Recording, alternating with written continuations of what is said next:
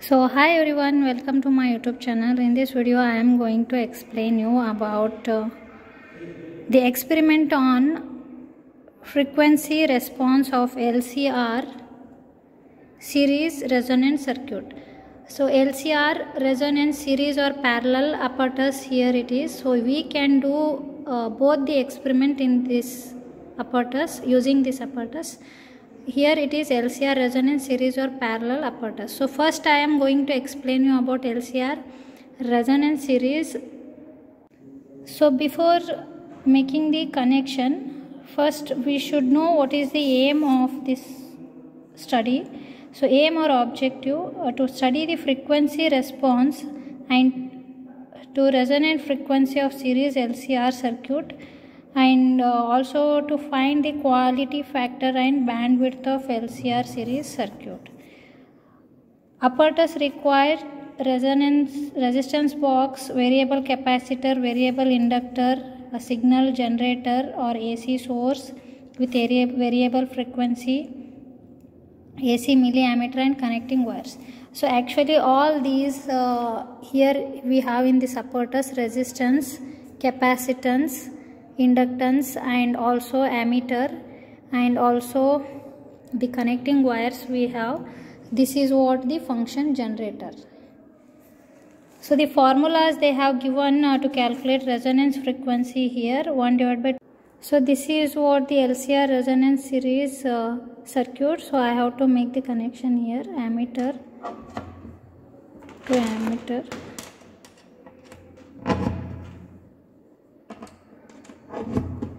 And then resistance, there are 3 values they have given. You can use any one of them. So I am going to use 100 ohm resistance. So here is the resistance connection.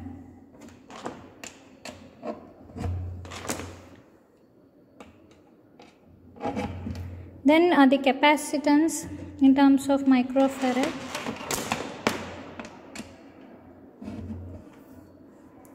So capacitance connection is here.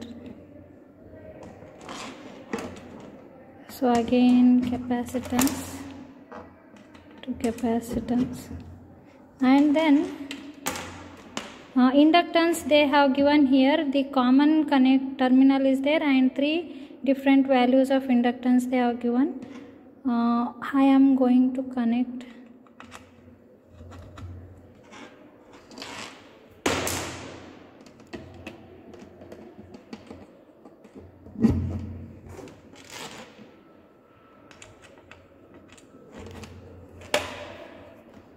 so here like this we can complete the circuit diagram for resistance, capacitance, inductance, and ammeter.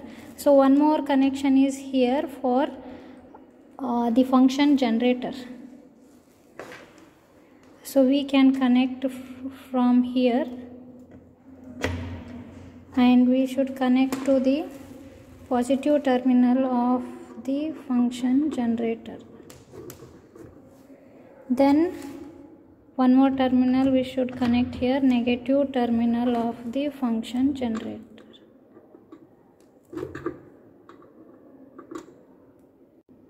So first, if you want to start this experiment, you have to set the amplitude within the frequency range. So here this is what decibel.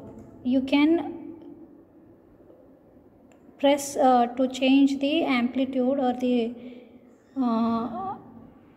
by using this knob, this button, 0.1 and into 1 multiplier you can use here.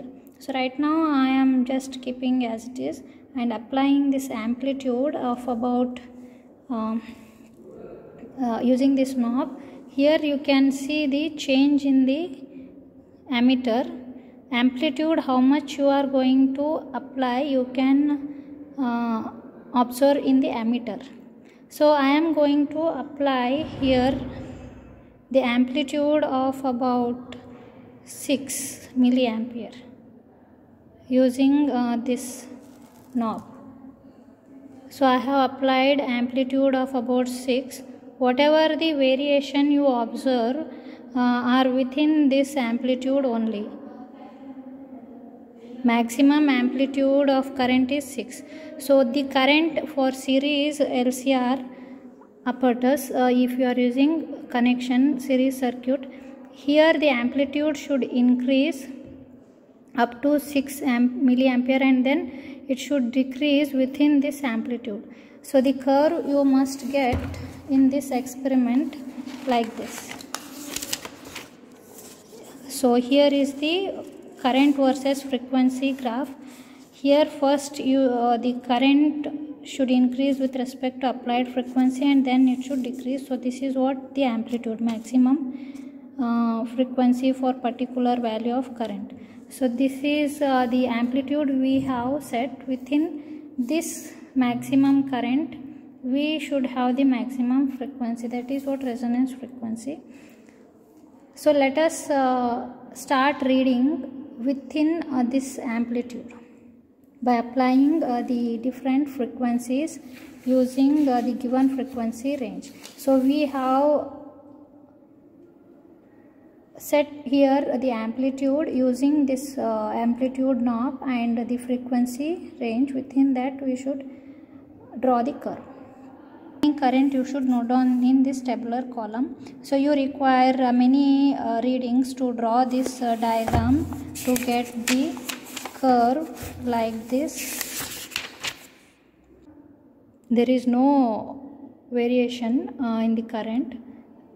So let us apply for 100. Okay. So still there is no any variation we have observed in the current. So next we can click on 1000K. So we can see here the deflection. There is a variation in the current. So you can start taking reading from within 1000 Hertz range. So here I am going to apply. It is the frequency is around 540 and the current we can see that is point, how much it is, so 0 to 2 10 divisions are there, each one division is 0.2 milliampere we can observe for 500 Hz. Keep on increasing, so the current also should increase.